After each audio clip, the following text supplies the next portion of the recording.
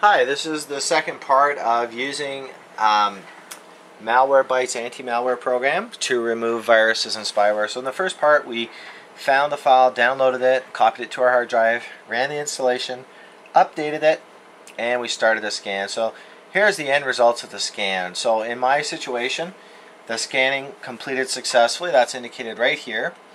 The number of objects scanned, and this red part, yeah, you're supposed to watch that, the objects infected. So there was one infected item on my computer, and I'm actually glad there was, because now I can show you the results.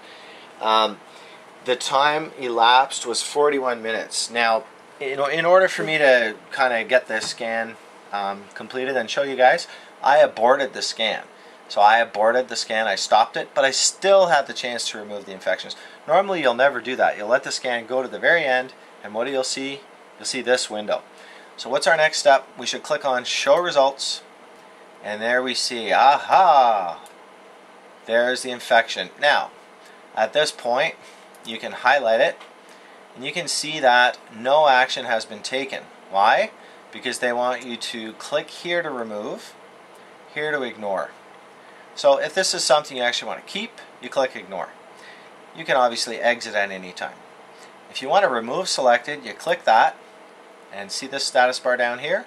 It's going through removing, and it's saying all selected items removed successfully. A log file was saved to the logs folder. Your computer needs to be restarted to complete the removal process. Would you like to continue? So we say yes. There's the results of the scan. The computer is going to reboot. The viruses and spyware will be removed upon the next reboot. Now, if you have a major virus and spyware problem, I recommend you repeat this process. You do the full scan, remove everything, reboot, do the full scan, remove everything, reboot. Repeat that process until the Malware Bytes program finds no infections. That's not saying that it's 100% sure that you're not going to have infections that are kind of hidden if it's a really bad infection, but what it is saying is you're doing the best you can. So hopefully this will help you to use Malware Bytes and resolve your issues. Thanks.